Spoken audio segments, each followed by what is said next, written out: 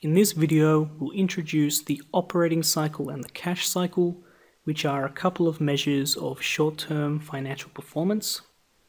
So on to the definitions. The operating cycle is the amount of time between purchasing inventory and receiving cash from the sale of that inventory. The cash cycle is the length of time between paying for inventory and receiving cash from the sale of that inventory. So the distinction lies in trade credit. On the one hand, you've got from when I acquire my inventory on trade credit, how long will it be before I receive cash from having sold it? Whereas with the cash cycle, you're saying from the moment that I have paid out cash for my inventory, how long will it be before the cash is coming back in? Now we can break these down into their components. So the operating cycle consists of the inventory period and the accounts receivable period. The inventory period is the amount of time that you are holding inventory. So once I've purchased inventory, how long will it take for me to sell the inventory? The accounts receivable period is the amount of time between making a sale on credit and actually receiving the cash from that sale.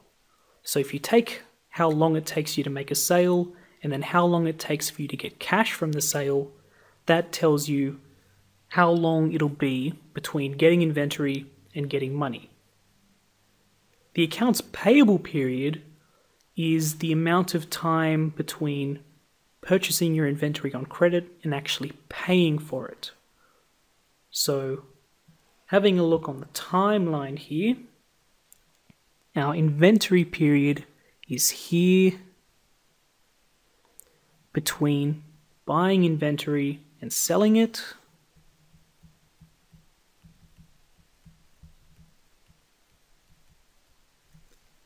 And our accounts receivable period is here between selling the inventory and receiving cash.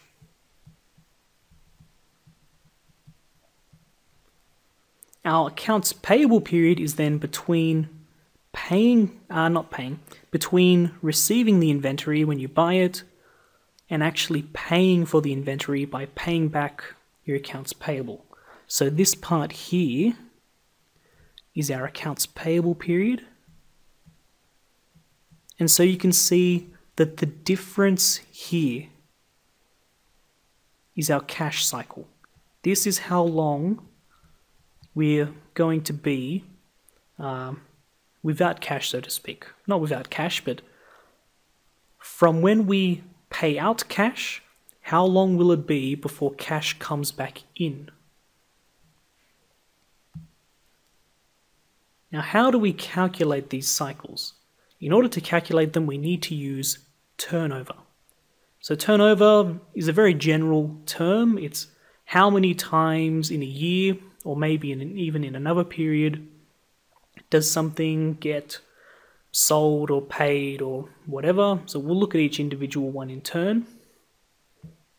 We have inventory turnover first up, which is the number of times a year that the average inventory is sold.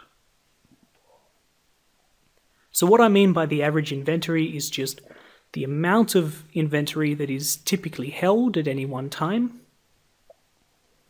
So to get the number of times that we sell that amount over the year, we take our costs of goods sold, because that will tell us how much we have spent on inventory that has been successfully sold. And then we just divide that by the average inventory. So you can imagine if the average inventory that is held at any one time was, say, $300,000, and the cost of goods sold on the income statement was $900,000, you can see from that that over the year we sold the average inventory 3 times over. So our inventory turnover is 3.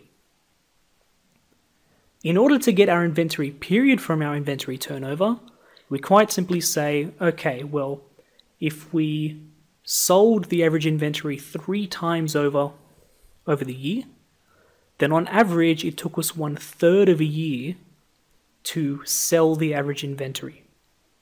So we take the number of days in a year, which is 365, and we divide this by the inventory turnover, and that will tell you the number of days that it takes on average to sell the average inventory. So that will be what we take as our measure of the inventory period.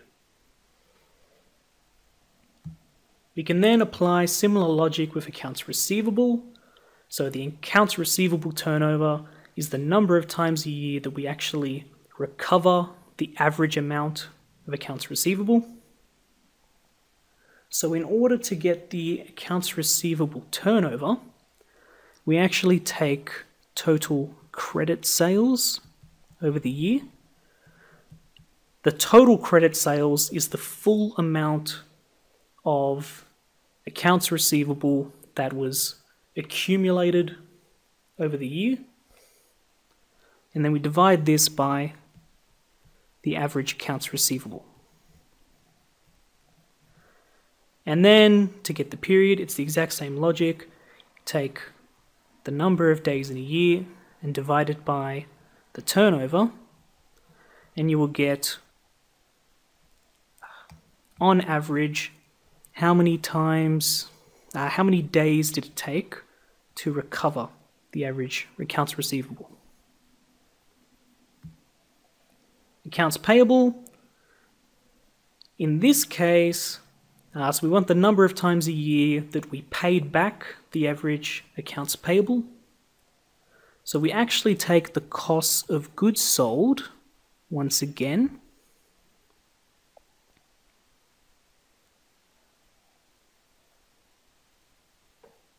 Because the cost of goods sold will tell us in total how much money did we take out on trade credit. This is making an assumption, of course, that we at no point just paid straight up cash.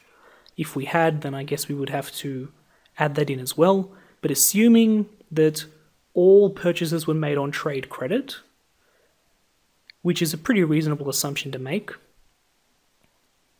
you just take the cost of goods sold and divide it by the average accounts payable.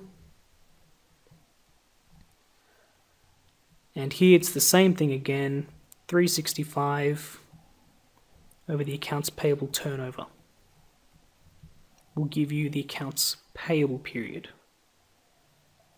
So let's finish this up with an example. So say that we've got all the following information and we want to calculate both of the cycles. We need 3 things. We need the inventory period and we need the accounts receivable period, which adding up will give us the operating cycle. And then we need the accounts payable period, which we can subtract in order to get our cash cycle. So first up,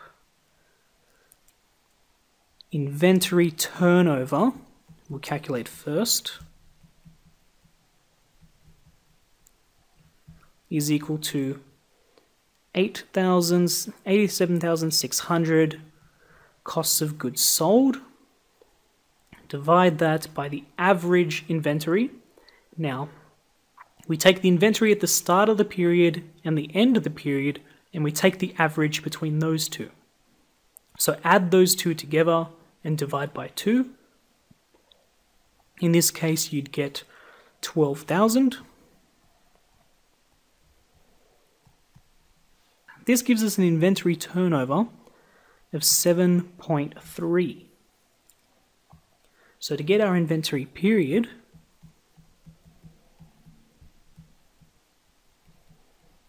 we divide 365 by our turnover of 7.3, and we get 50 days. In order to get our accounts receivable turnover, we want to take our total credit sales, which was 191,625. So AR turnover equals 191,625 divided by the average accounts receivable, if you take the average of those two, it comes out to 10,500.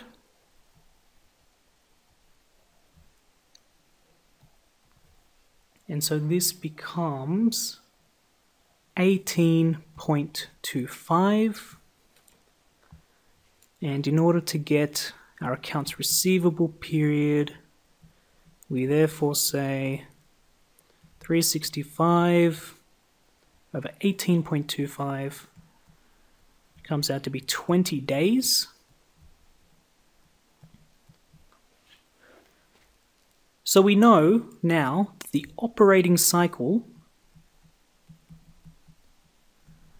is the inventory period of 50 days plus the account receivable period of 20 days, so it's 70 days. 70 days from purchasing our inventory to receiving cash from sales. To get our cash cycle, we need to get our accounts payable turnover.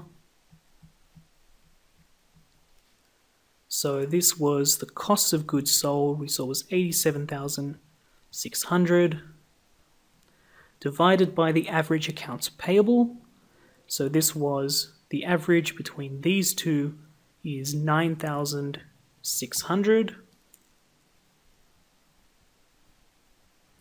This is equal to 9.125. And if we go for our accounts payable period then,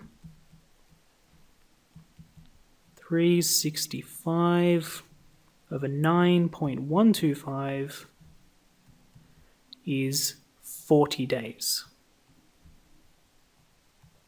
So the cash cycle is the operating cycle of 70 days minus the accounts payable period of 40 days, which will give us 30.